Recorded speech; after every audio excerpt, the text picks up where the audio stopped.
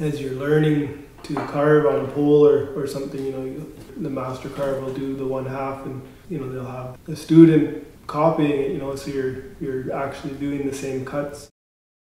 This is about a 150-year-old Haida bent chest that has been in the Pitt-Rivers collection for well over 100 years. When we first walked into the room where the box was held, we were both immediately taken with it, just the expertise that we've seen.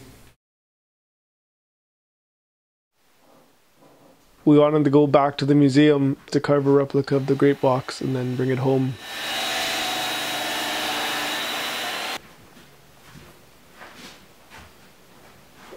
Yeah, the drawing comes pretty close to the edges. Yeah, one will be straight up. In my generation, my brother's generation,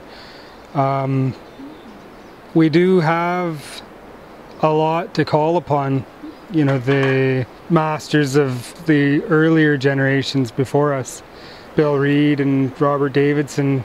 When they entered into the art form, they came in on a totally different world. They came into a world that was devastated by the loss, and the real work of rebuilding hadn't come as far as it has today.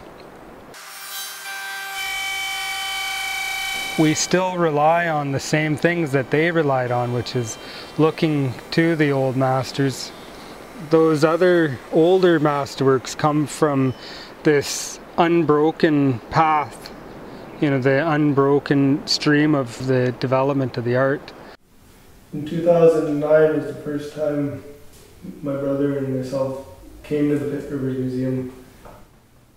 You always feel two ways when you're in a museum like that, because it's so awesome to be in the presence of all this old Haida things, but at the same time you feel a sadness because all those things were removed from our village, and by that removing has lost its purpose in our community.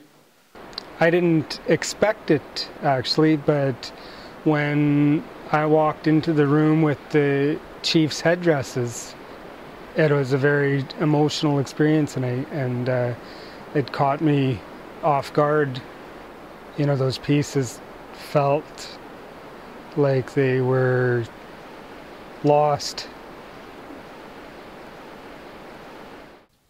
We spent 28 days straight at the museum working, 8, 10, 12-hour days.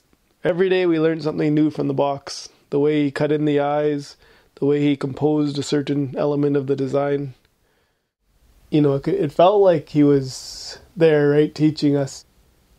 It's also a really good challenge for us to sort of dig through the layers of his intent through the actual physical object. You don't have rubber gloves here, do you? Yeah, we don't want to get that ammonia to make it black. I'm just going to bring the plastic out.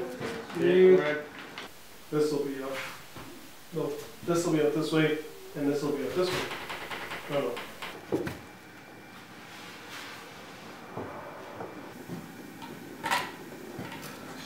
15 minutes.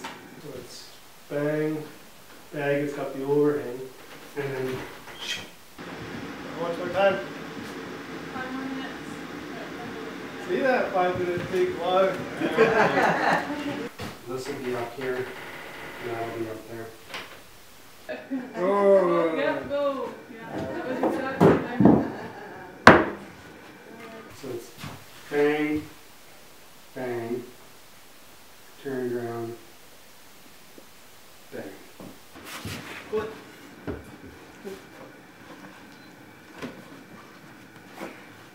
Good. Okay. Push down, push down. Good, good, good. Push down, very quick. Oh, too fast. Or more towards Jeff. Yep. Teaching hasn't been passed by explanation of a piece so much as by the doing and the replicating of the piece. What you're learning is you're learning the muscle memory of the ovoids, and when you're that age you don't know why you're doing it, but your mind is learning those curves and the flow of the form line. looking at the original piece, you could see the gestural nature of the cuts. You can see where the nature of the grain of the wood dictated what he did and how he did it. On the box, the artist had cut underneath the eyelids the reverse of anything that me or Gwaai had ever seen before. You know, because we were wanting to learn what he was doing, you know, we could see that it was purposeful, right? It wasn't just a mistake or anything, so we were replicating it, but still not quite understanding why he'd do it. You know, it was more work to do it that way. But when we were carving, there was a light shining from above, and it created a little light line underneath the eyelid. We realized that it was probably the same light, you know, that would be coming in through a smoke hole to create that line, right, rather than a shadow. So the artist was playing with the light.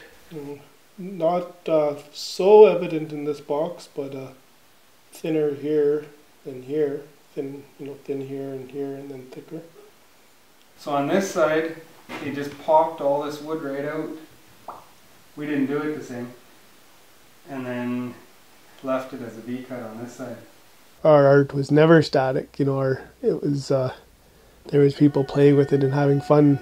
Every artist has a different way to express themselves within their boxes.